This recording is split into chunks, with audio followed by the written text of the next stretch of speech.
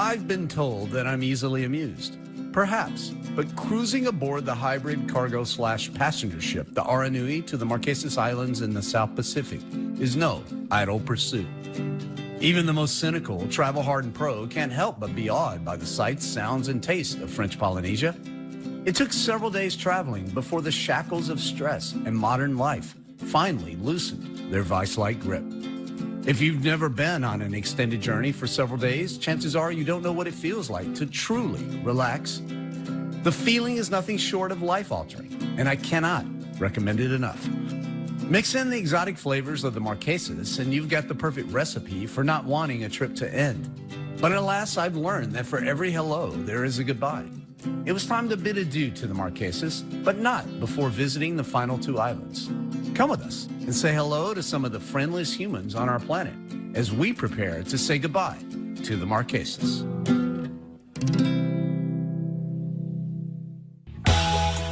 We've been visiting the exotic and remote Marquesas Islands for several days, and we had some incredible experiences that will likely last a lifetime. Each island had its own unique flavor, as well as its own docking protocol for the talented crew of the Aranui. But none so risky and impressive a maneuver as when we pulled into the Invisible Bay off the island of Ua Huka.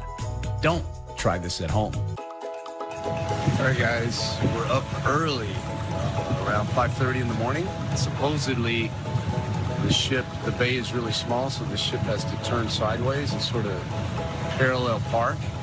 And theoretically, you're able to jump from the boat to the rock, back to the boat. I'm not going to do that. The seamen are the ones who are going to do that. But let's see. Should be, I hope it's worth getting up early. I know the sunrise is pretty amazing.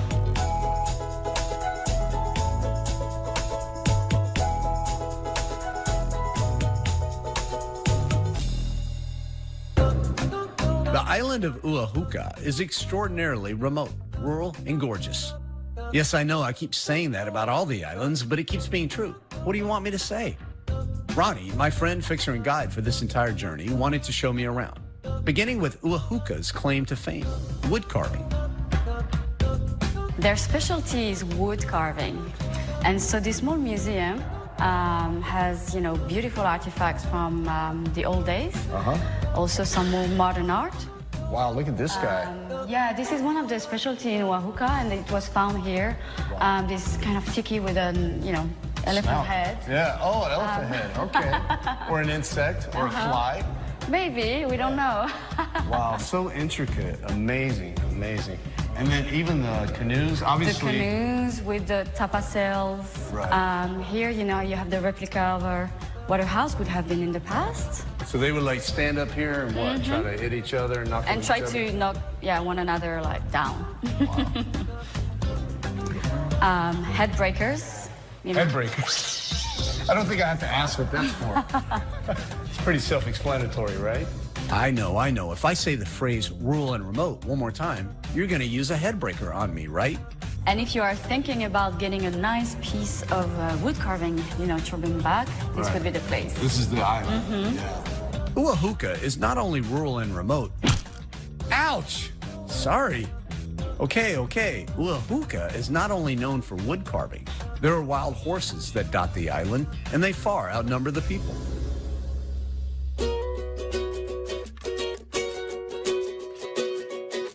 So these horses are wild, right? Yeah, they're beautiful. And they're all over the island? Wow, that's crazy. More horses than inhabitants. Yeah, like several thousand, right? Not just like a few hundred, several thousand. That's amazing. They're so beautiful. They don't look like malnutrition or anything, so they must be thriving. Do you ride horses? Once in a while. Yeah? Would you ride those if I caught one? Let's try. We didn't catch a horse, but we did catch a delicious local pastry with a name suspiciously similar to pie. You call this a what? A bay? A pay. A pay. Okay, a pay. That's easy. It looks like a fruit pie. Yeah, it is, made with banana or coconut or pineapple, whatever you want to use inside. So, as for breakfast or for a snack.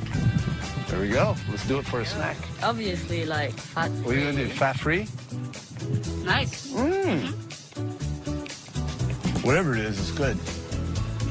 So that one is banana. Oh, this is banana. The crust is awesome. Daring nautical maneuvers, incredible beauty, intricate wood carvings, wild horses, and freakishly good pastries. I was supremely chill and not missing home in the least. When the Aranui hits the shores of an isolated island like Ulahuka in the Marquesas, it's kind of a festive deal.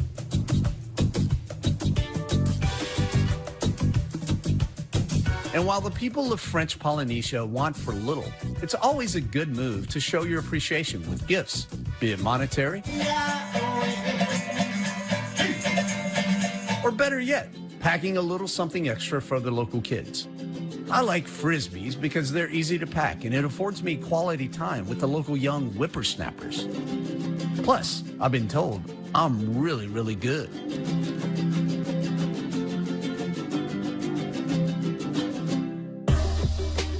Ulahuka is so remote and rural, sorry again, that when Ronnie took me to the botanical garden, we had free reign of the place.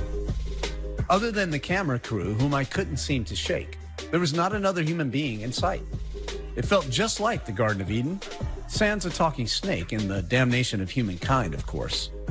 It feels like we're in Eden. All these fruits, Yeah. and flowers. You'd never starve here, but this is I believe, a star fruit? It is a star fruit. Can I pick it? Sure. Let me pick this one right here. They're very nice and fresh. Woo, look at that. Can you eat them raw? Yeah. You can? I'm gonna try. Oh my goodness. That's delicious. So juicy. And it's all Oh, that's good. natural, no, No, chemicals or any no products. chemicals, no nothing like that. That's awesome. Chemical-free fruit? My taste buds were like, wow, I've never tasted that before. I'll see what other goodies await. I think I know this fruit. This is a mango, yeah? Yes, look how beautiful they are. I love mangoes. Mangoes here are so good. They're so good. They're so sweet because they're so ripe. By the time I get them, like in New York City, they're like kind of hard, and you can tell they were picked basically like that and then ripened on the journey over. But when you come somewhere where they're actually ripe, they just taste so sweet, right? Oh, yeah. Yeah.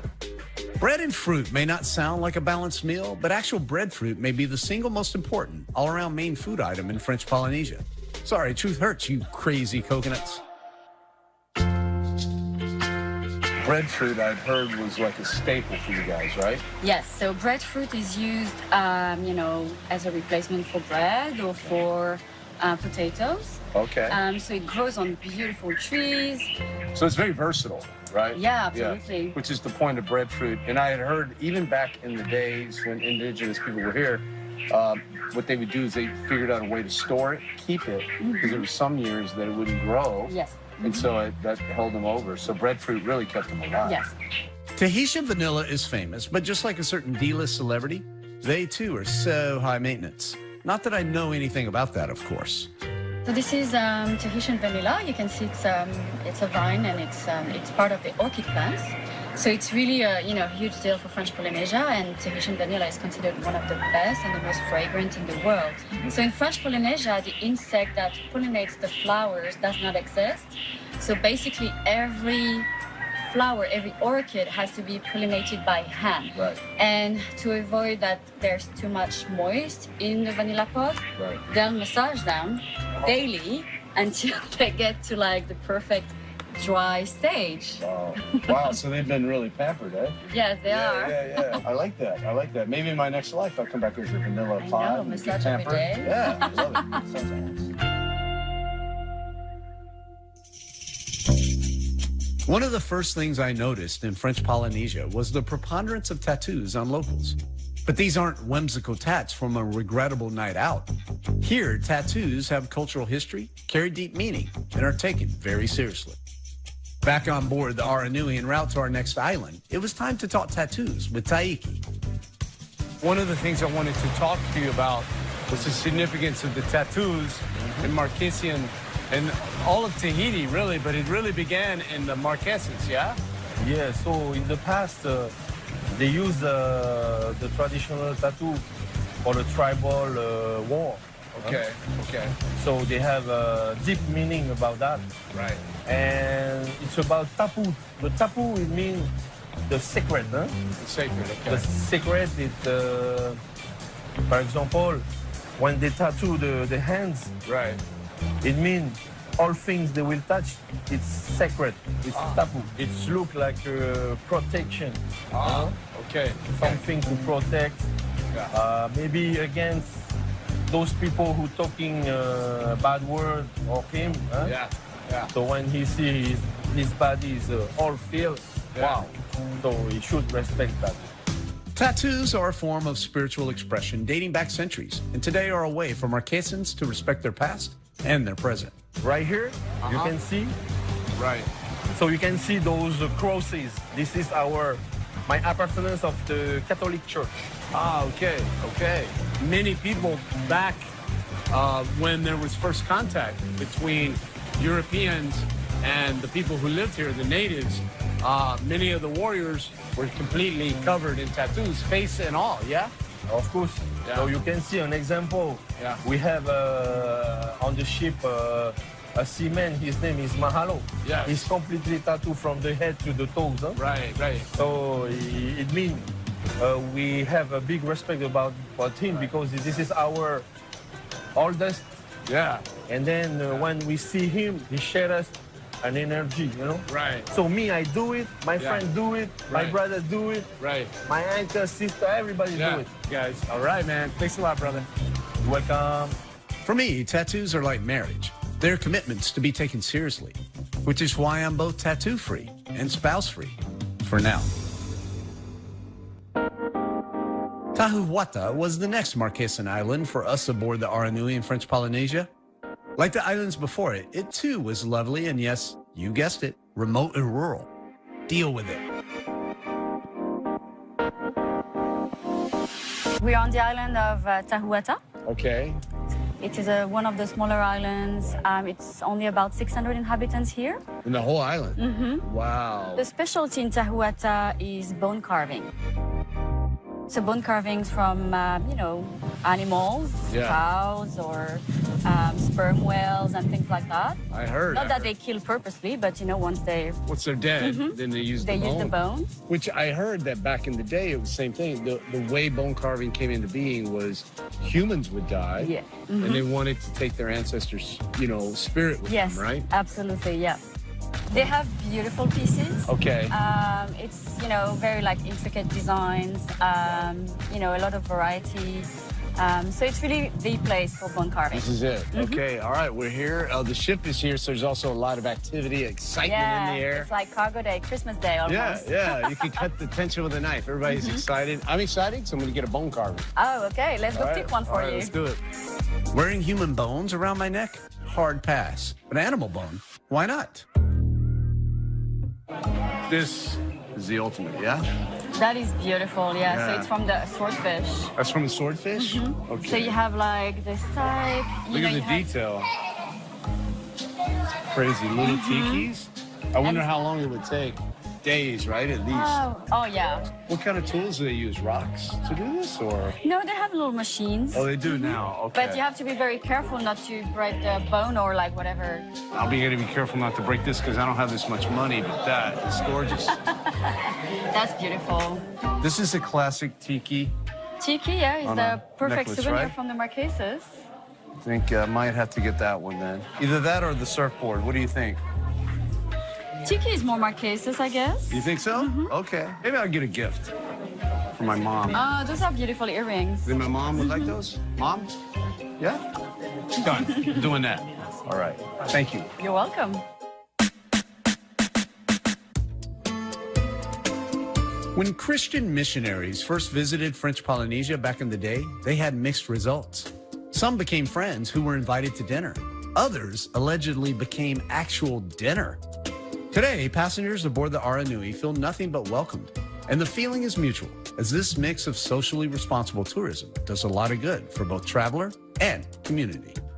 Ronnie, this church is absolutely beautiful, but it has a feature like this stained glass, which is so beautiful. It was broken not long ago, and travelers helped replace it, right? Yeah, it was broken by, teenagers throwing a stone through it. Yeah. So the whole, community helped. Aranui also donated some money from the Aranui office, but also thanks to the travelers coming on board who participated in collecting all the funds in order for them to replace that. The thing I've noticed when I go to the different communities is no one's asking for money. No one's aggressively trying to sell you stuff. It's really, they're playing music for free. They're like, if you want to donate some money, you can. But they don't guilt you into it. It really is an amazing, hospitable culture. Everything is very genuine, and everything really comes from the heart. And so whatever they're going to do is because they really want to do it, and not because they're expecting, some money in return, which is really nice. It's almost like an age of innocence still. My trip to the Marquesas in French Polynesia was winding down. We had now visited all 6 of the inhabited Marquesas Islands, each one unique in its own right. No way could I call just one my favorite. I truly love them all.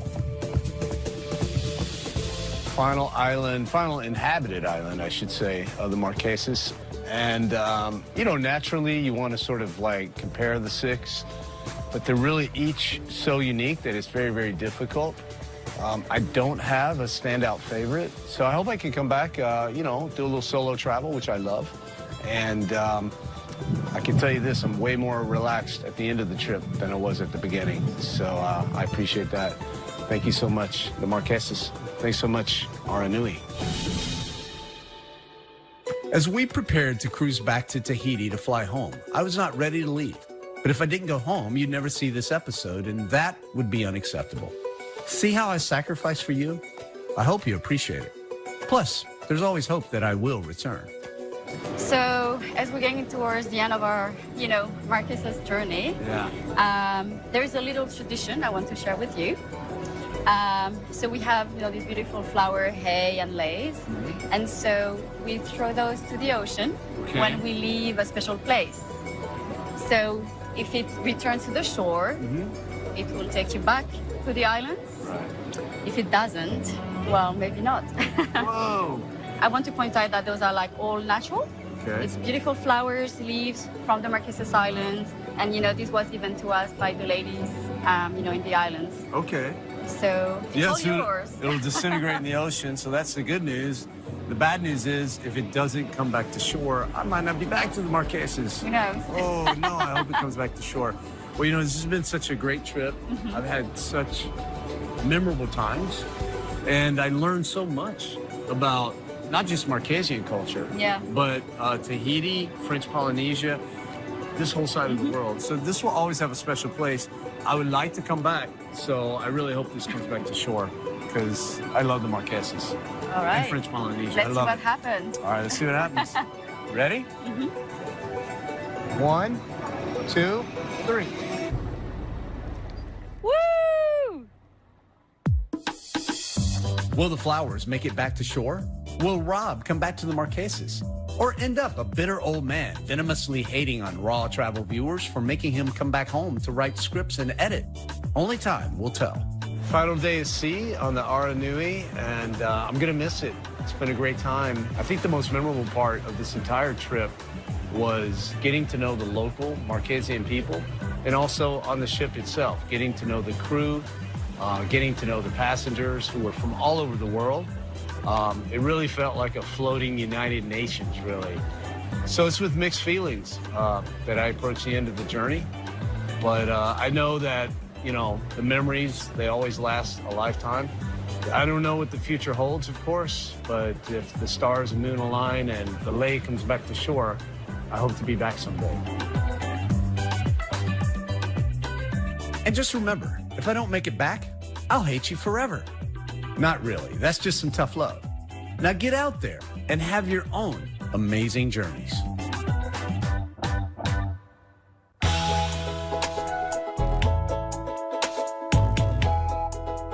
One of my favorite things about traveling to French Polynesia is that they don't treat you like a human ATM. They're sharing their culture with you because they want to. Now, not coincidentally, on the Aranui, unlike most cruise ships, tipping is 100% optional. Now, on this cruise, the crew has been really good to us, so I want to leave them with a parting gift.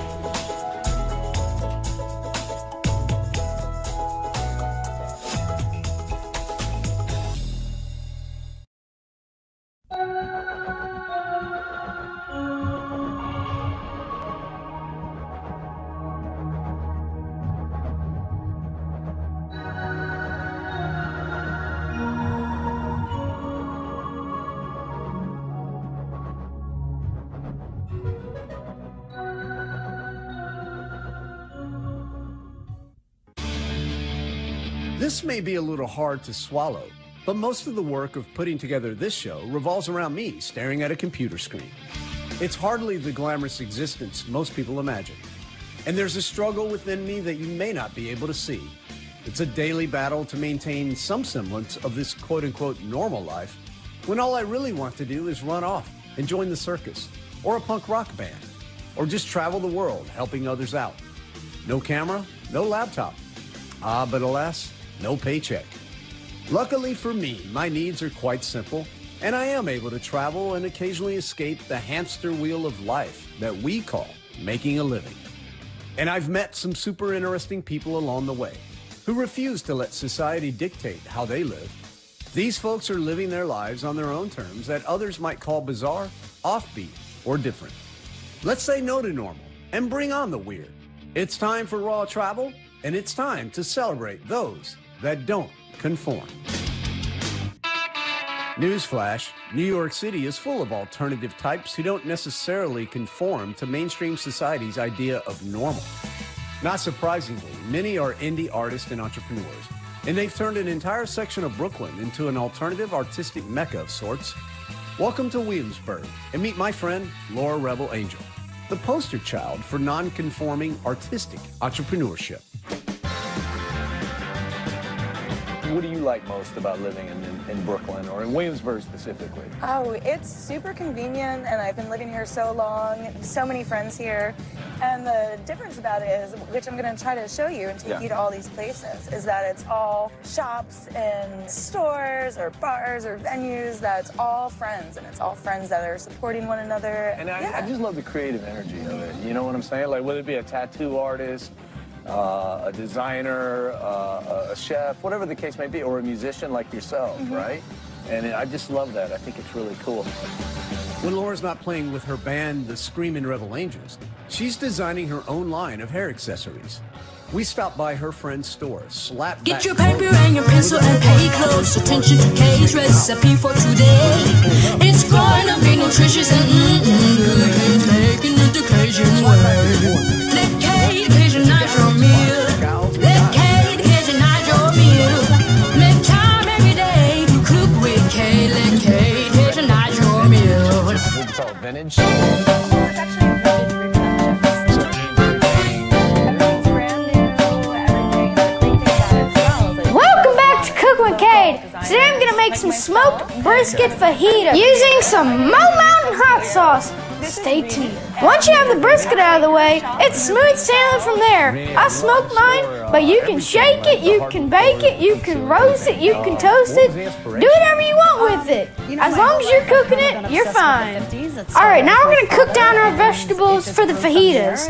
I'm going to stick a little bit of coconut oil in a wok. And why vintage reproduction? I'm going to heat it up. Alright, after your oil heats up, you can throw your vegetables in. Right here, I have some sliced bell pepper, sliced onion, and some minced garlic. You don't want to throw your garlic in right away because it's just going to burn it. While my vegetables are sauteing, I'm going to cut up the brisket. If it's okay with you, Laura. My vegetables are about done, so I'm going to add in my garlic. Laura, these are some of your designs? yeah, this is some of the Dogville. Mo Mountain hot sauce is awesome. And since sour cream goes so well on fajitas, I'm going to mix a little. You're not killing the muskrats for this. No, I'm That's just awesome. finding. Just I like to be clear. to be clear. Yeah. No, I like finding a whole bunch of just random objects and But kind how of putting them random is that? That's together. so awesome. Oh, look at this. That's Are you paying attention? We need some more Mo Mountain. Oh, yeah. Let's see. it's great. It fits nicely on short hair as well. Like I can wear this to a funeral or a wedding or grocery shopping. Saucy bone. Spider, because why not? Now's my favorite time. Time to eat. shower a girl sometimes. Not really. You know, I'm happy. I heated up some tortillas in the microwave. Clear. But if I were a girl, like this would be Give me a few pieces of brisket. Your alter ego if you want. Put on some vegetables. Why do you think designers gravitate to Brooklyn? Like Brooklyn just has that independent. Put on some creative sauce. spirit. Almost like Manhattan's corporate, Brooklyn's independent. I don't know. Is that correct? That's completely 100% accurate. Even nonconformists have to make a living, and Renee and Laura are doing a great job. Nonconformists have been around for centuries in Coney Island at the edge of Brooklyn, New York City. Whoa! That extra Mo Mountain sauce I added made me completely Mo Mountainized. Yes. Since this sauce is made from ghost peppers, as the bottle says, it's kinda hot. If you want to order some for yourself, click the link in the description below. I ain't scared of no ghosts. Cause this stuff is good! Teach you how to be a sideshow performer too. I mean, can you imagine like the first person? What were they thinking when they were swallowing the sword? Like, who was like, I'm gonna do this? Like, who thought of that? Well, why? There's good money in it. How many people are doing it? Right. Do you remember the first time you swallowed a sword? Did someone instruct you? How did that happen? Okay, so we're here, you know, at Coney Island, USA. Right. We've got a sideshow school. I was actually a student at the sideshow school. I went on to be the professor of the sideshow school. So now I run the sideshow school. Okay, So I teach people how to swallow swords and eat fire, hammer nails into their faces and whatnot. Wow. Who can participate in the sideshow school? Anyone with $1,000. No kidding. Yeah. That's it. Yeah. So for $1,000, you can learn how to maybe eat, swallow fire, Yeah. Hammer nails into your forehead. Well, into your nose. I'm sorry, not your forehead. Sorry. Don't try that at home. Do not try that at home. That's called lobotomy. It's called stupid, right? That's $3,000. Right. And or swallow a sword, whatever the case may be, whatever act you want to hone, you can do it. Exactly. Dude, I may have to do it, man. I need to see if I can scrounge up $1,000. I love it. I'm impressed. It's a lot of fun. I'm inspired, man. It's a lot of fun. Oh, excellent, man. Thanks, dude. Hey, you got it. All right, man. In Coney Island, if you want to fit in, you'd better get busy, not conform. New Orleans, Louisiana has been a draw for traveling musicians for decades. But after Hurricane Katrina, it seems to have especially drawn in nonconformists. Like Jack, who hails from Charleston, South Carolina, and apparently has a thing for the big fish. I mean, the Big Easy. So climb up to the smoking hole, ask the wind not to blow. Hey, Jack, the fish on your head, is that a bass or a salmon? I think it's a bass. Where did you get that? It's a stuffed fish pillow I got from a thrift store. Oh, you made it? Yeah. Oh, my God. I have that's a so duck cool. one, too. Oh, you got a duck one? Yeah. What brings you to New Orleans? The street performance scene that's going on right now, it's a kind of a mecca for travelers, which I consider myself now. As far as like artists and music, why do you think musicians gravitate here? Indie musicians, why are they here? Probably the history of the place. It's so unique. Yeah. Especially with the jazz and the blues and everything. The musician lifestyle, generally speaking, could be considered non-conforming. But imagine if you were the only musicians playing punk rock in an entire country, like the Trinidad and Tobago-based Anti-Everything. So what's it like to be the only punk band for an entire country? It's lonely. What's it like, man, when you say I'm in a punk band, or they say, oh, that's the devil's music? What do they say, man? I don't know much about punk music, but I live a punk lifestyle, which makes me feel comfortable playing punk music because it's just as real as it could be.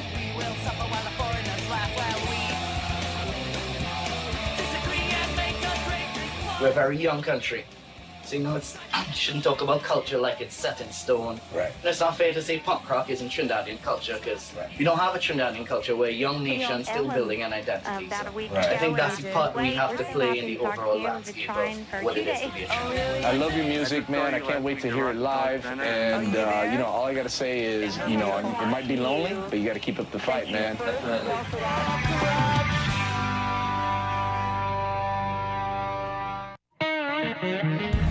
Nonconformists are all over this planet, but what about other planets?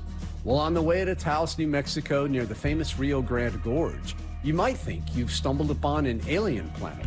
But never fear, my friends. It's just a revolution in sustainable eco-housing called Earthship Biotecture. Earthships. Well, tell me about the name. Like, it sort of makes sense, but... Yeah, we're like a ship that's part of the Earth, and we're riding on planet Earth around the sun, tapping into the Earth temperature, tapping into the potential of the Earth to heat and cool us. It's not that hot of a day outside, but it's very comfortable. We do have these kind of innovative cooling systems in the houses that are all like natural and don't require any, you know, energy or any power. And, no air conditioning at all? Nope. And in the materials, like these are obviously bottles, cans, all recyclable stuff. Yep. Is this, what's this other material? Is it concrete? It's concrete, yeah. It is concrete, Yeah. okay. So yeah, we use the bottles and cans so we don't have to use as much concrete and cement. And it's really a low-tech way to build. It's easy to gather the materials. Some people say with the cans we should be recycling them, but then if you recycle them, you're remanufacturing them, and their embodied energy is even higher. So we just, you know, drink them, put them in the building. And you guys actually have a school, and you oversee the school yourself? Yeah, we have an Earthship Academy. We have 40 students from all over the world that come every month. Okay. Then we train them, and we call them the Earthship Army, because after they've been through a month-long program here, then we use them all over the world to do all these different projects that we're working on. When I open my utility bill, I think of the Earthships and wonder why we all aren't living this way. So we produce a bunch of food in here, and it also helps with the temperature control and oxygen. If we go inside, it's going to be a lot cooler? Yeah, this is what we call the comfort zone of an Earthship. So this is the interaction zone. Interaction zone. Go into the comfort zone here, and it is a perfect temperature for a human. Yeah, man, this is much cooler, much cooler. This is one of the more basic models. Yeah, this is where our students live in here, and this is a new innovation that we've created here at Earthship Biotecture, and it's a cooling tube. So when the greenhouse heats up, it draws cool air through the back of the house, which is buried. Okay. And it brings cool air. You can feel it right now. It's awesome. Oh, man. That's like air conditioning. Yeah, so the greenhouse draws the air in, and it's cool air because it's under the earth. Right. So it brings really cool air into your house, and it's just like natural air conditioning. That's amazing. Yeah. So it's like natural, all natural, free air conditioning once you build it. In most third world places, they don't have much lumber, so we do it. This design is a cement and rebar type building. We also do buildings in places like the Philippines where they've had typhoon damage and stuff. When to go over. And this roof is a 6-inch concrete slab. Right. So like this is going to go anywhere. So in the middle of Kansas, this would work, like with tornado country, right? Yeah. Tires packed with dirt are super sturdy and are great material for housing. But not all Earthships are so bare bones. Some are built for ballers, like me.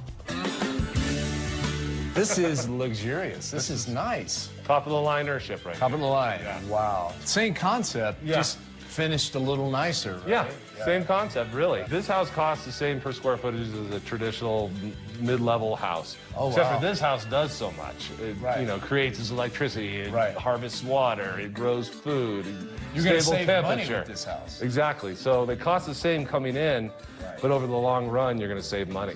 Oh, these are nice. That's going to. Ooh, these are super cool. We don't flush with drinking water. So what happens, you take a shower, the water goes through into this filter digester thing. Okay. And then that connects to all the greenhouse and the planters, and it feeds all the plants. Okay. Once it goes through that whole system, it goes through a charcoal and peat moss filter. Okay. It drops into a well, and when we flush the toilet, we have a pump that brings 1.6 gallons of filtered gray water into the toilet. So we're flushing with water, and that's the third use of water.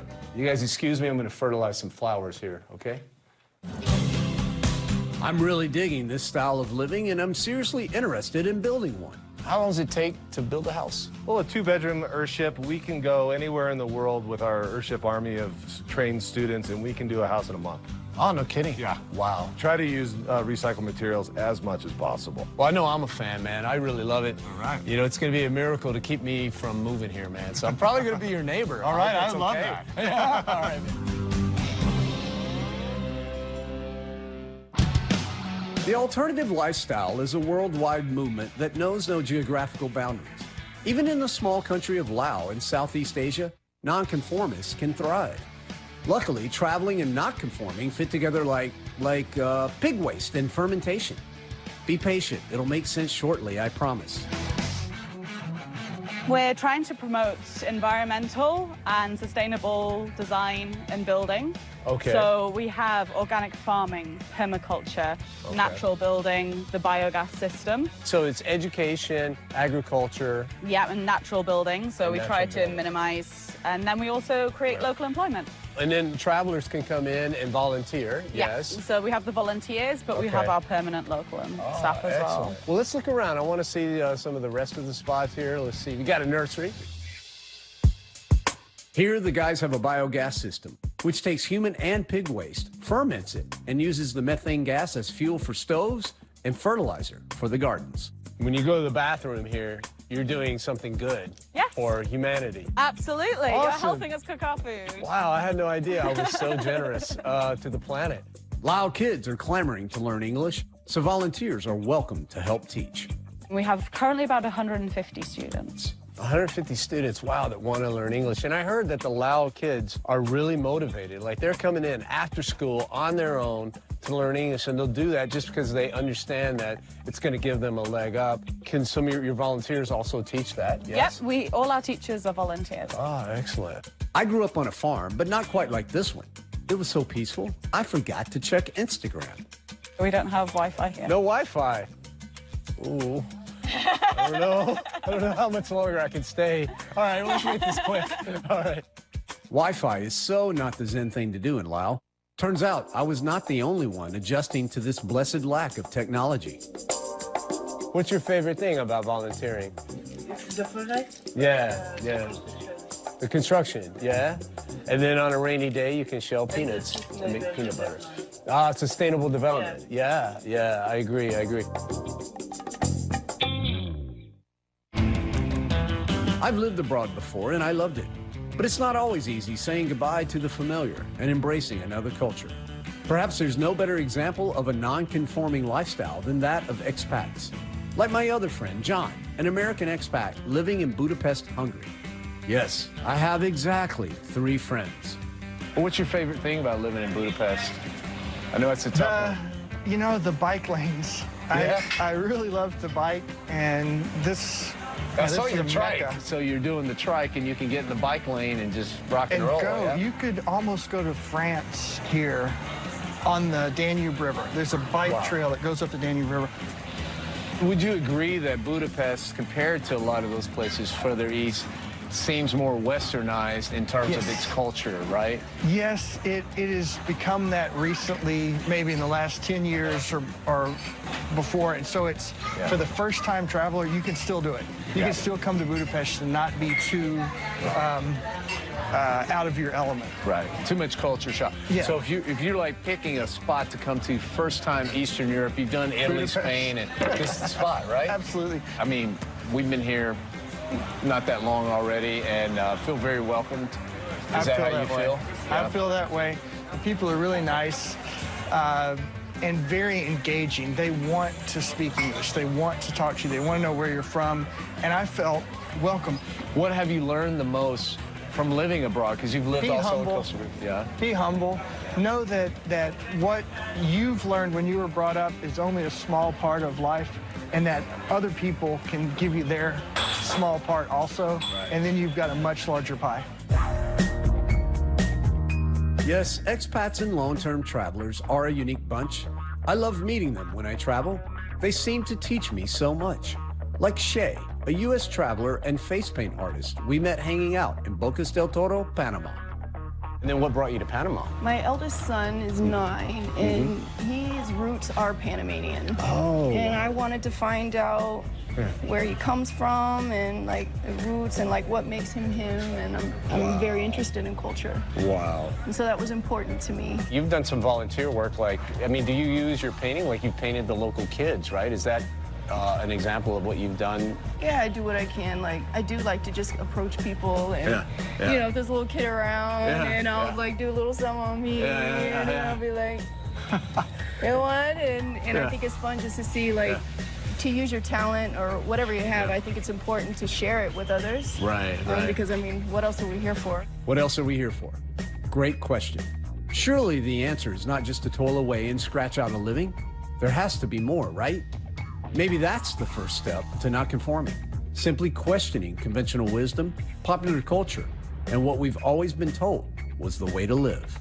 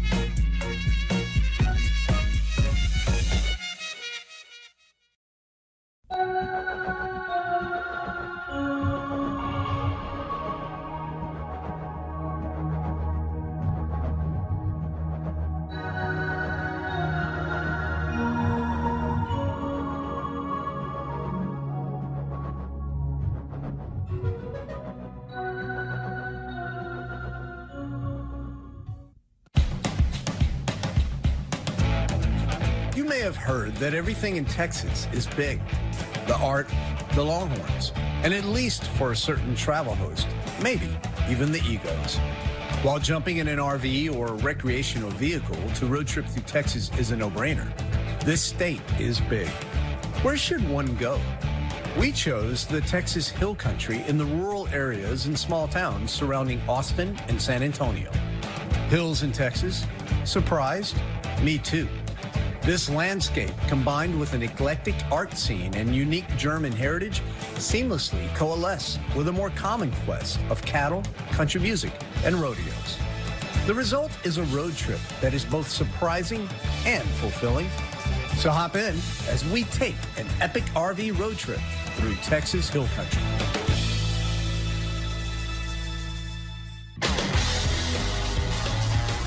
Every RV road trip begins with one thing. An RV, of course.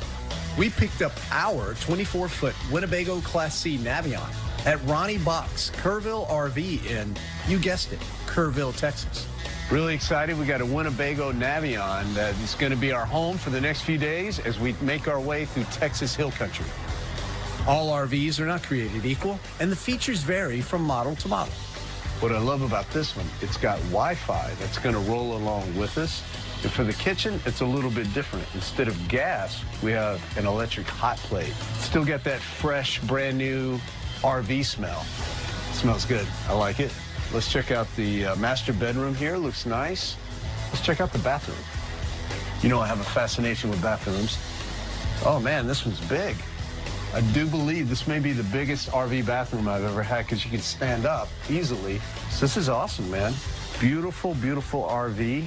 I can't wait. This is going to be home for the next 4 days. Where am I going to sleep? My tall cameraman gets the master bed. So where does little Rob sleep? Yeah, I just take the ladder and boom, I'm good to go. This looks very comfortable, man. I kind of like it. It reminds me of my first apartment in New York City when I had to climb the ladder and sleep in a bed. I lived there for many years. I can live here for a few nights. And live I did. Very comfortably, I might add. Just down the road from Kerrville is the small town of Ingram, home to something very big, Stonehenge, too. Yes, the original is in the UK. This replica was built in '89. No, not year 89, 1989. It was later relocated to the Hill Country Arts Foundation's grounds, where I met Sarah. Sarah, when were these built? This was actually built on private property in 1989 by... 1989. Yes, 1989, by a man named Al Shepard with his neighbor Doug Hill. They got this stone and wanted to do something with it, and so got the crazy idea to build it on Mr. Shepard's property. I like it. I like it. I've never been to Stonehenge. Have you been to Stonehenge? I haven't. So now if people ask me, though, I can say I've been to Stonehenge, pause, two. Two. So this isn't a real size recreation, right? No, it's about 60% the height and 90% the width. Oh, okay. But you guys got a lot more going on than just Stonehenge, right? You've got an arts foundation that basically has been around since the 50s, right? Yeah. Since 1959. Yeah, we have an outdoor community theater, an indoor community theater, a visual arts center with an atelier, and we're also the home of the Texas Arts and Crafts Fair. Wow. Settle on the banks of the famous Guadalupe River.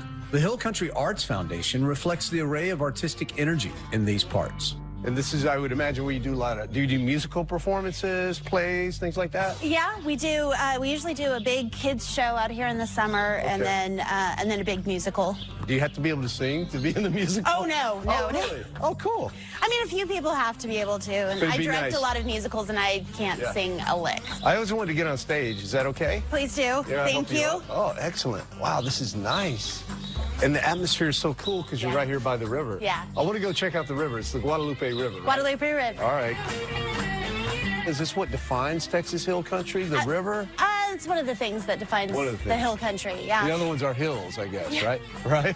But the other thing I noticed was the artistic energy, right? Yeah, this is a really artistic area for such a small town. We were actually founded by people from Houston who would summer here and wanted a place to have an artistic community. Oh, wow. And so this was an old roller skating rink, the main building.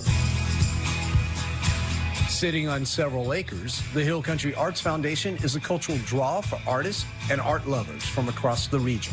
So would you say for this community, for Kerrville and the surrounding area, this is kind of an arts and culture place for people to come, get great culture, right? Not only see, hey, I can't go to Stonehenge, but I can get an idea what it's like, but I can also at the same time like get my feel of arts and culture. Yeah, for such a small town that no one really even knows about. We are very artistic. Well, I hope I can come back and check out some of the other exhibitions you have. Thank you so much.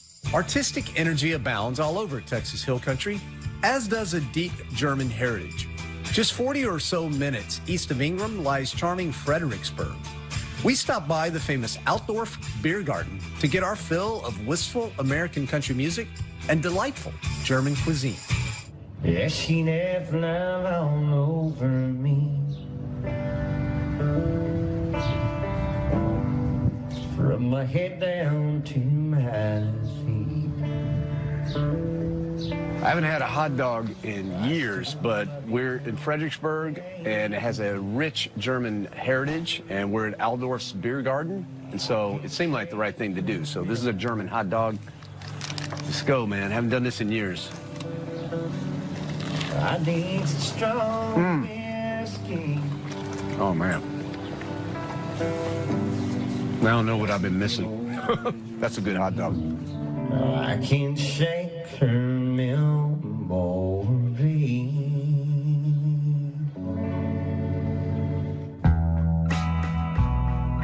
Now, if you're a country music fan, you may have heard of Luckenbach, just a short drive from Fredericksburg.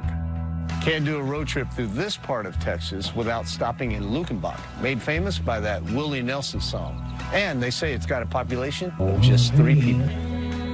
I guess the 3 locals were busy because sadly the kissing booth was empty. But at least this guy was available for a selfie. Now, if you're a country music fan, you may have heard of Luckenbach, just a short drive from Fredericksburg. Can't do a road trip through this part of Texas without stopping in Luckenbach, made famous by that Willie Nelson song. And they say it's got a population of just 3 people. So RV and motorhome I guess the 3 locals were busy because sadly the kissing booth was empty.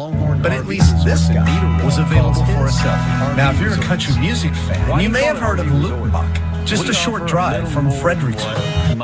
Can't do a road trip through this part of Texas without stopping in Luckenbach, made famous by that Willie Nelson song.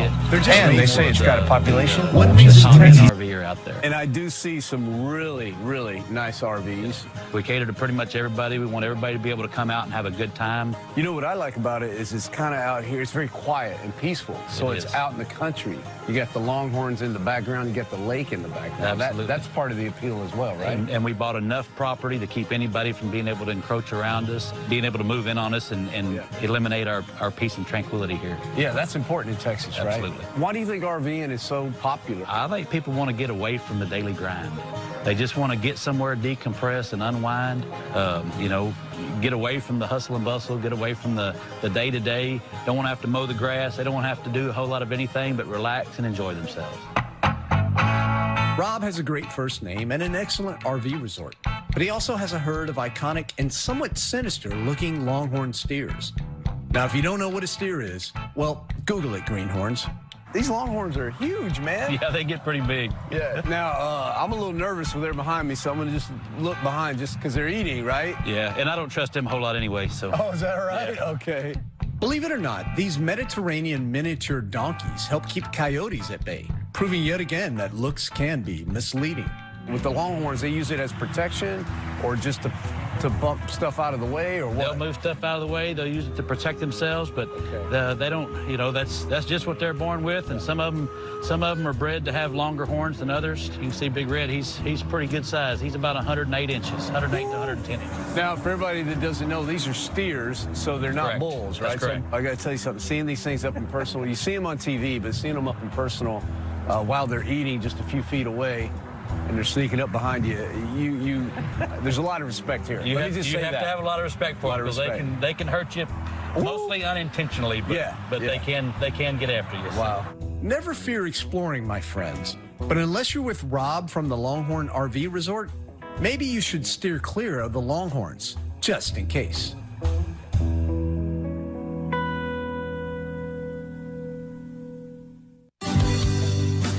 Elgin, Texas is about 45 minutes east of Austin, and since 1989, it's been home to the Down Home Ranch, a community-based working ranch whose mission is to empower the lives of people with intellectual and developmental disabilities.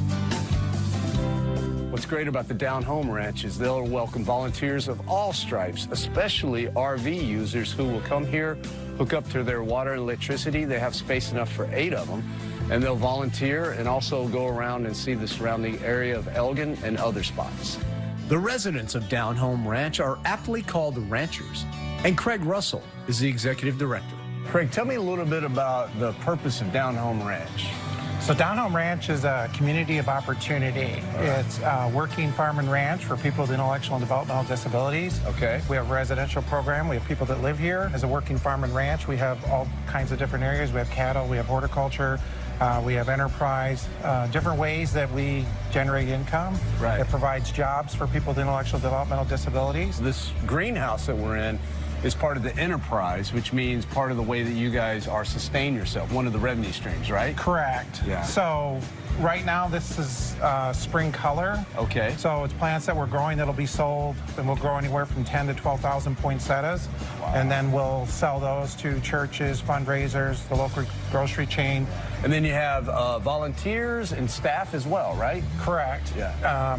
We have about 47 staff that work here. Okay. And volunteers are our greatest asset. Yeah. You see the things we're doing, and so managing 410 acres of property, we couldn't do it without our volunteers. Ranching is not the only way residents can contribute.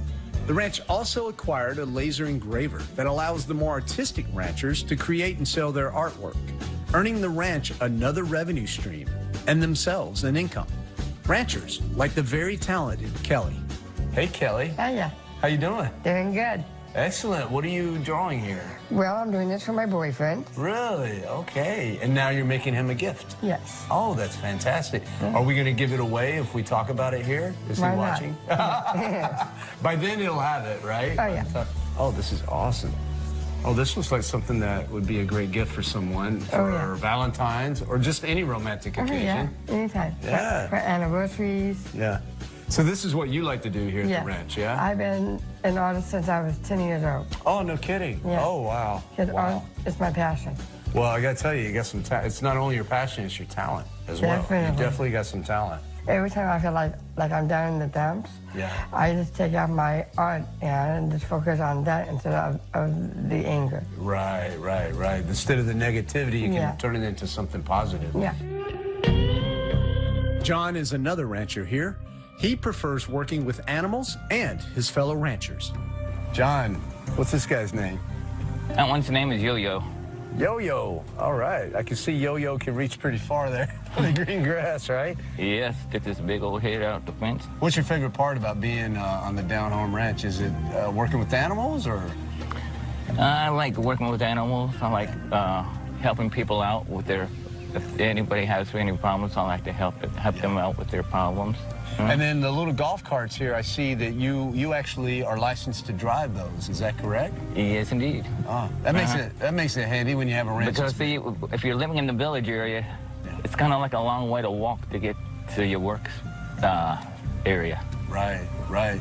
So you're able to do that, and you give somebody a ride every now and then too, right? Exactly. Those that need a ride, I give them a ride. You're gonna give me a ride later on, maybe, because I'm getting tired. Is that okay? Yeah. You bet. Oh, I love it. I love it, man. Riding with John in his golf cart and just getting to know the ranchers and big-hearted staff and volunteers at Down Home Ranch was a definite highlight of this Greenhorns RV road trip.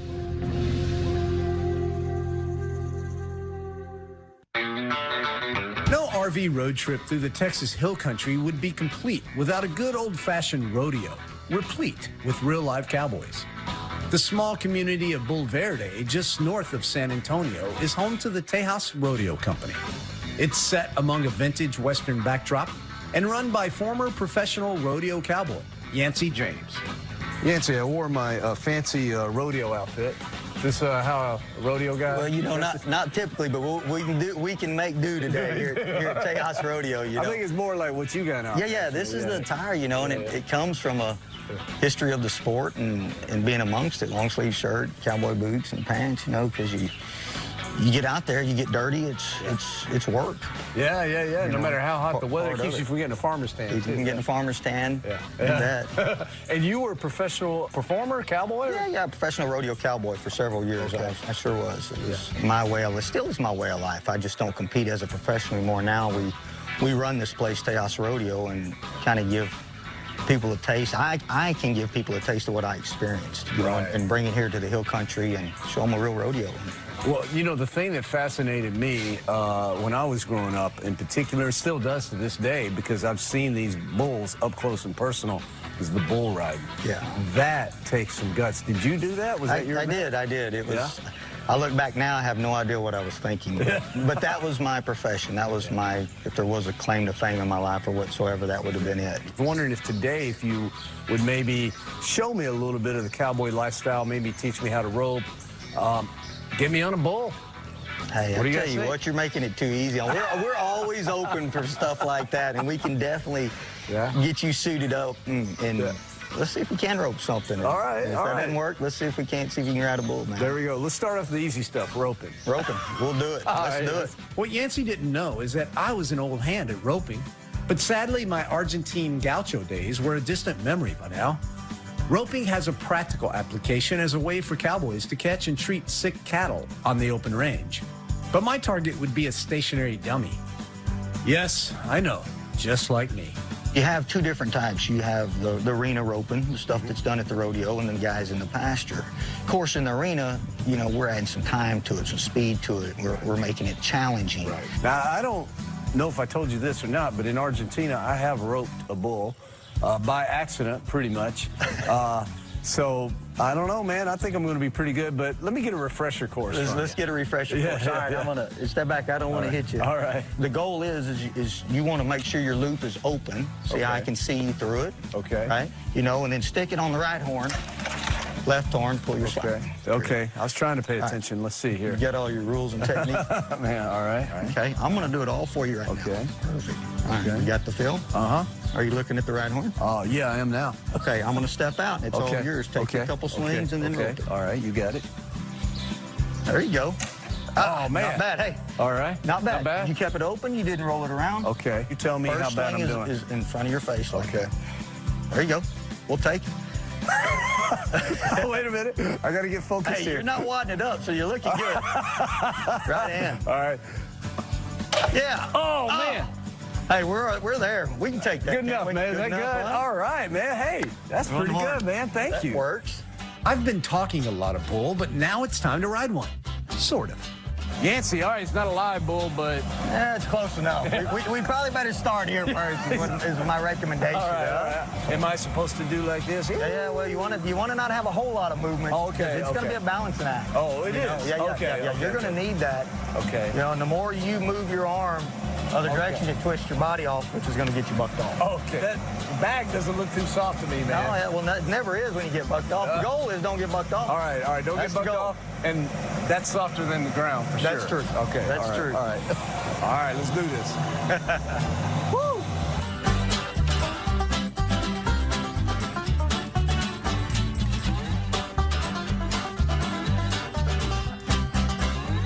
Oh, I think I threw my back out again. Okay, well, it's apparent that I'm no cowboy.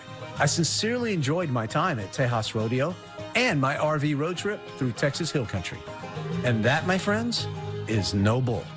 To me, Texas is super RV friendly.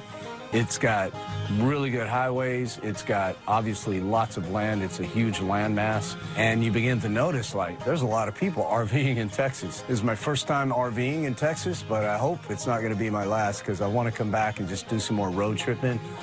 Maybe back to this area, but also some of the other areas I've never even been to.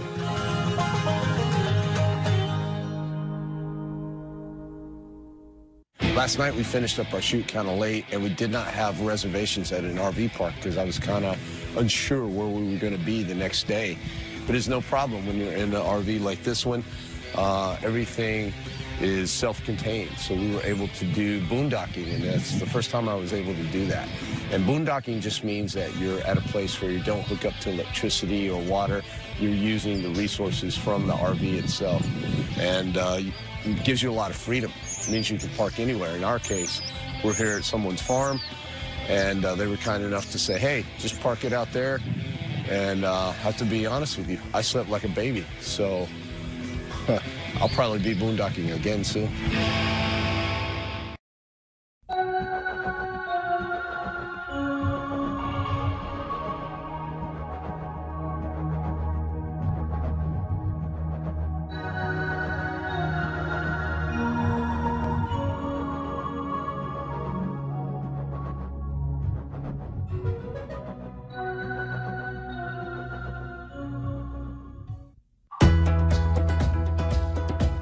Believe it or not, actual travel is an all too small part of producing this show. So when the folks from the hybrid passenger and cargo ship, the Aranui, invited me on board a journey in the South Pacific, I put them off. I didn't think I could afford to be away from my business in the U.S. that long. But then I realized time is our most precious commodity, and every day I have less left than the day before. That's why I decided to spend some time in French Polynesia, island hopping some of the most secluded and remote islands in the world, the Marquesas. While I live in New York City and can go to the corner store for most items, the Marquesans must wait and get their needed supplies from a shipment from the Aranui. I have stuff, but little time, and they have lots of time, but little stuff. We needed to meet. I can't afford to waste any more time, and you can't either. So what's your dream trip? Perhaps it's this one. Come with us. It's time to go island hopping in the Marquesas on Raw Travel.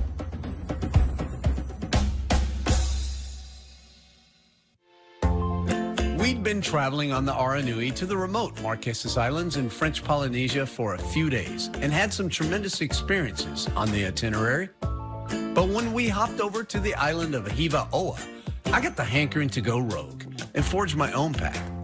Luckily, Ronnie, my friend from the Aranui, knew someone who knew someone on Hiva Oa who would rent us their truck for the day. They didn't even ask for my driving record. Oh well, what they don't know won't hurt them now. So where are we headed, Ronnie?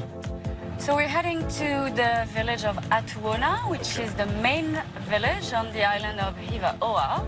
We can also find there Jacques Brel's cultural center. So Jacques Brel was a Belgian singer. Marquesans loved him. Right. So basically, I'm going to tell him my name is Robert Brel, great-grandson of... See what happens. They might ask you to sing. Not a bad thing. Figaro, Figaro, Figaro. Enough daydreaming. Focus, Rob. 30 kilometers an hour. I'm speeding already. Okay. Oops, sorry. Man, these brakes are sensitive. Wow, beautiful. What a view. It's so different when you have your own wheels. I mean, I love not having to, like, do the thinking sometimes, but also after you've done that for a few days, it's good to, like, be on your own and explore. It feels more adventurous a little bit. We were on our way to visit some of the island's more remote ruins and petroglyphs. If you want to get away, this is the place. Ronnie, this is a surreal spot. Yeah, isn't that amazing? It's so calm. We have the high cliffs behind us. We have the rock formations. We're staying off the holy area there, the spiritual area, like the platform. We're in the village of Taoa, okay. which, you know, was one of the most important ones in the past. They were so in touch with nature. Yeah, they were one with living nature. like with, yeah, absolutely. Yeah. And here, you're surrounded by the whole, you know, the mountain range. Yeah. So it's like you're in this, you know, little bubble. And you'll notice when we drive around, it's pretty clean.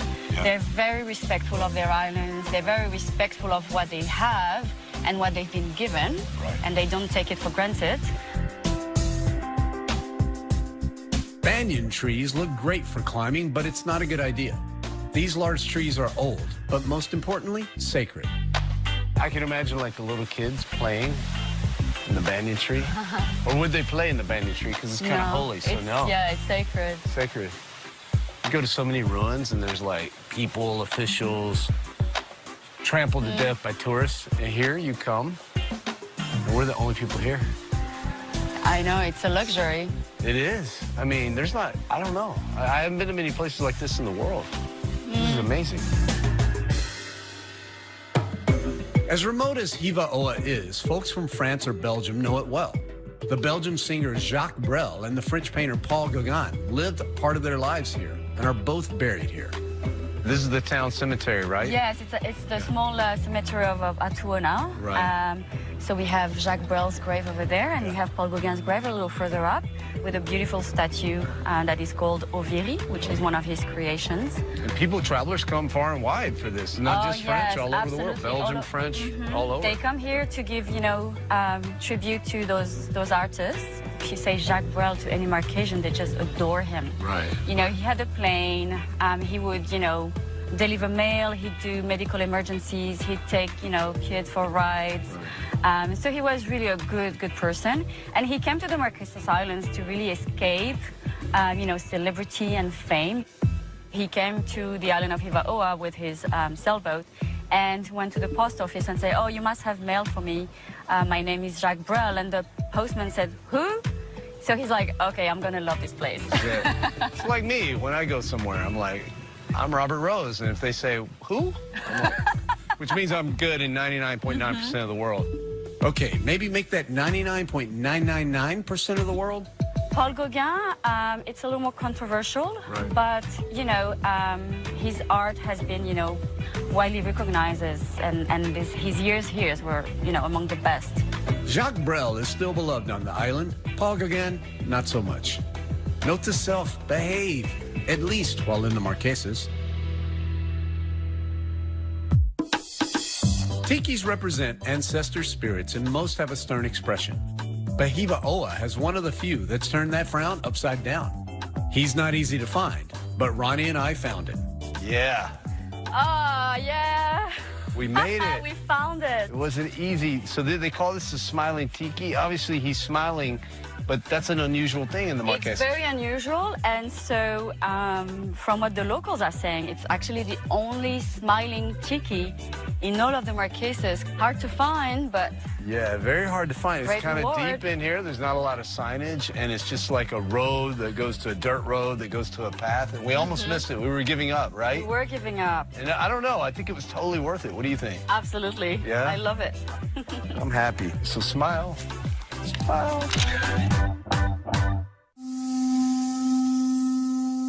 The village of Puamo is also on the island of Hiva-Oa, which is in the Marquesas Islands, which is in French Polynesia, which is in the South Pacific Ocean. So yeah, it's isolated. Getting supplies and passengers in and out is not an easy proposition. So we are in Puamo, which is another village on the island of Hiva-Oa. It's a little isolated, and so they do get their own little dock, and we deliver provisions, you know, right here. I mean, you've seen it's a very, very difficult landing. I was in your hands. I was just like jelly when they pulled me up. I'm like, Yeah. Don't let me fall. I was literally, and they took really good care of everybody. You guys are good. It I takes, mean, they know what they're like doing. these really strong Polynesians to like get you out of this boat. And they take care of you. They're like, we're not going to let you fall. We'll go down, but you're not going down. I love it. So here we're going to see the giant tikis of Puamo on one of the, archaeological sites that can be found on the island. And they call them the giant tikis, so they must be really big, yeah? They are very tall, yes. Okay, no smiling tikis, though. No smiling tikis. Okay, like a typical tiki. All right, it's a little bit of a hike. You ready? Let's go. All right, let's do it. The tikis of Puamo are the largest in all of the Marquesas. John is one of the guides with the Aranui, and like much of the crew, he's also a local Marquesan. So when it's time to talk tikis, John knows his stuff. This site, is Meae I'ipona, which means the nut of power. The nut of power. Okay. Yes. These tikis themselves, you guys call them the giant tikis, right? Because are they bigger than the average tiki? These are the biggest tikis that we can find in the Marquesas. What's the significance of this guy? He looks like he's kind of blood red. Yeah. Well, actually, he's a very important tiki to this site because he's built in red volcanic tuff. His name is Takai'i. He was the great chief of this tribe, and Takai'i, which means red with rage. Red with rage, so you don't want to cross him. Don't want to mess up with him. Each tiki represents an important ancestral leader who in death becomes like a god. After an important person passes away, a chief, a priest, or warrior, they would build a tiki to represent that person, and then the spirit of that person will go into the tiki and will live throughout the tiki and become a god. There were great women who were chiefs at that time, too. Okay. And they can have like up to 30, 40, well, one main husband and 30, 40 sub-husbands, secondary husbands. Yes. Because there were more men than women at that time. We try to protect them and preserve them as much as possible. So we ask the people today to not touch the tikis, but they can come and take pictures and enjoy the archaeological site here. Really? Well, this little guy's a local, so I guess it's all good. The island of Fatu Hiva is the southernmost of the Marquesas Islands in French Polynesia. It's also the most isolated of all the inhabited Marquesas Islands. After the Aranui anchored in the bay, Ronnie wanted to show us the island's two main communities of Amoa and Hanavave. The two villages are connected by a small road that you can hike, or you can go by car. The specialty in Fatu Hiva is the tapa making, which is bark from the tree that they use as a piece of cloth.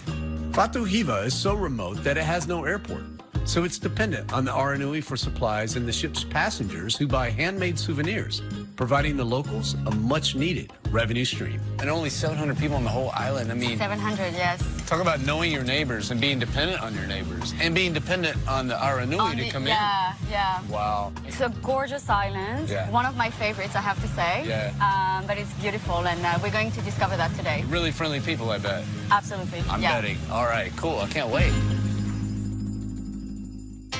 This small, tight-knit community prides itself on tapa making, a type of paper made from bark that has multiple uses. This is called tapa. Yes, tapa. Tapa, okay. And it's taking tree bark and turning it into more like a paper material that they used to wear. Did they used to wear as clothes? Is that the deal? Exactly. Well, mainly during ceremonies. Okay. Fatu Hiva is the one that's been doing this for centuries, even after the arrival of the Europeans. Oh, wow. Well, it depends on the type of tree you use. Okay. So the different bark. Here, I think we're using mulberry paper. Okay. And that will give a white tapa. Here, she stripped off the bark. And then she's gonna separate the outer layer from the inner layer that she's gonna use then, and then tap on it to make the tapa. Okay, now she's gonna use the ridged side right here. So tapping on it.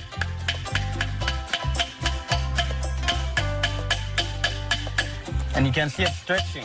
Yeah, it is. It's getting bigger. She's flattening it out. Tapa making is not for the impatient. Luckily, in these parts, time moves at a much slower pace. Okay. All right. Wow. Yeah, it's here. beautiful. Wow, it's amazing. It doesn't even resemble what we first saw. Yep, and then she's gonna open it up and stretch it out and show you how large it is now, how wide it is from the beginning. Wow, check that out. She will draw on it after when it's ready. Using ink. So they use fabric paint, as you can see right there, and a piece of this that comes from the coconut leaf, huh? Oh, wow. All right. And she ties her hair at the end of it. At the tip, it's hair. Oh, really? And she draws on the top. Wow, with the hair? Yes. Whoa. There's the finished product. It's so beautiful and intricate. If I buy one of those and put it on my wall, it has way more meaning. Yes. Knowing how much work went into it. It's not just the actual painting, it's actually making the canvas. From what's around us. All natural. Yep, all natural. Wow, I love it. I love it. That's fantastic. Fata Hiva residents are also known for making umuhe, a kind of perfume or cologne/aphrodisiac. I call it umuhehe. The umuhe. Umuhe, yes. Okay. And what is that exactly? Well, actually, it's a flower bouquet, but it's aphrodisiac. Oh, It's an aphrodisiac flower bouquet that the women make for their husband. And all woman that makes a perfect umuhe keeps her husband forever. Ah. Yes. Okay, so umuhe skills are very important to a happy home life. Yes. Also an aphrodisiac for ladies when the guy is wearing it? So it goes both ways. Goes both ways. All right. And there you go, you have your umuhe. Oh, umuhe, there we go. Beautiful. Oh, thank you. And go ahead now, you have to smell it. The whole thing. It smells really good. All of that mixed together? It's the smell of the islands concentrated, really. It is. Oh, it's like a natural aphrodisiac. Umuhehe worked. I was falling in love with the Marquesas.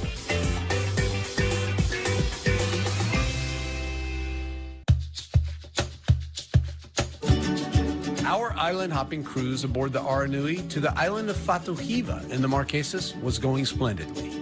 In remote Fata Hiva, there are two main villages on the same coast.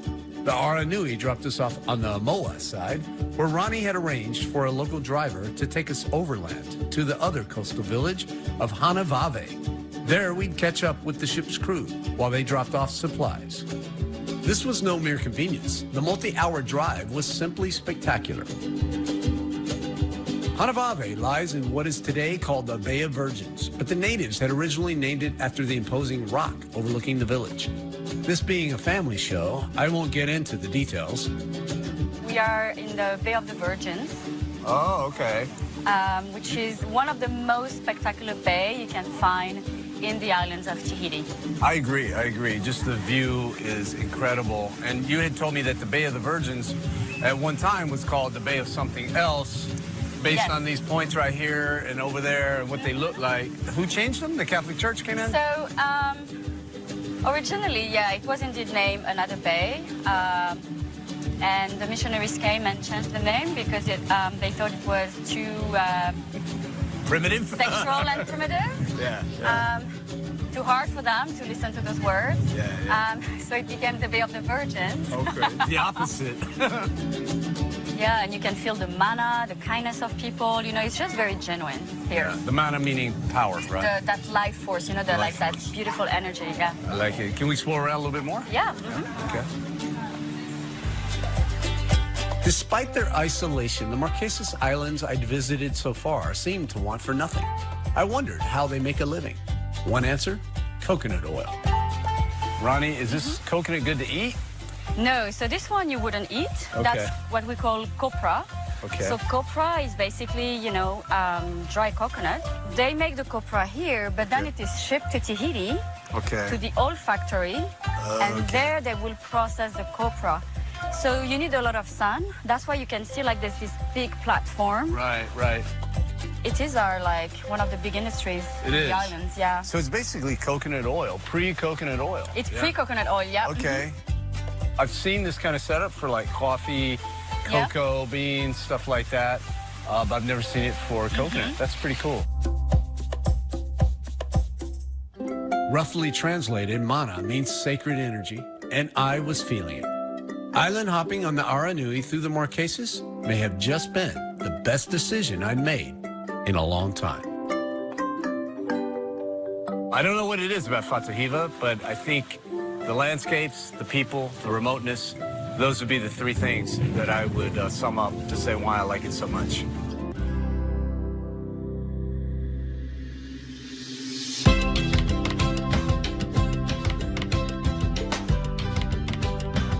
I love connecting with locals, but I also enjoy meeting fellow travelers from all over the world, like Adrian and Fanny.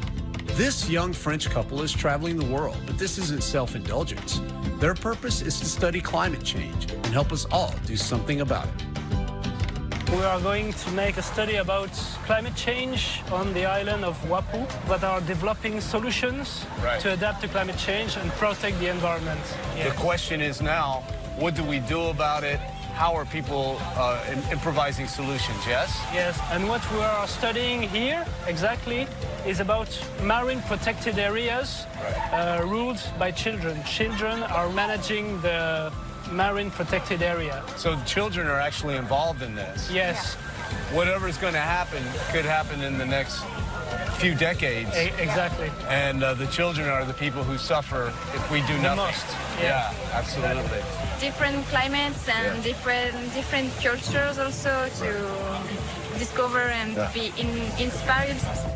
What we want to show, what we want to do, is to show that solutions exist and that we can change the history. Absolutely, 100%.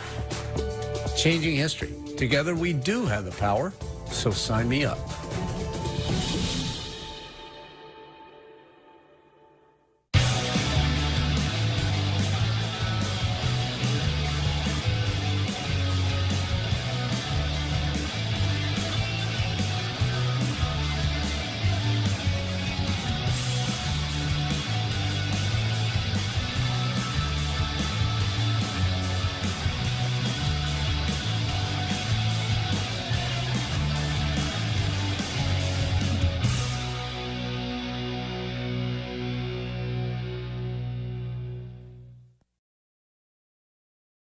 How do you plan your RV camping trips? Well, we visited all of the campgrounds in the state of Louisiana, and you can find them all in our directory right now. You can also find repair shops, dealerships, manufacturers, and more. Check it out at rvworldnetwork.com.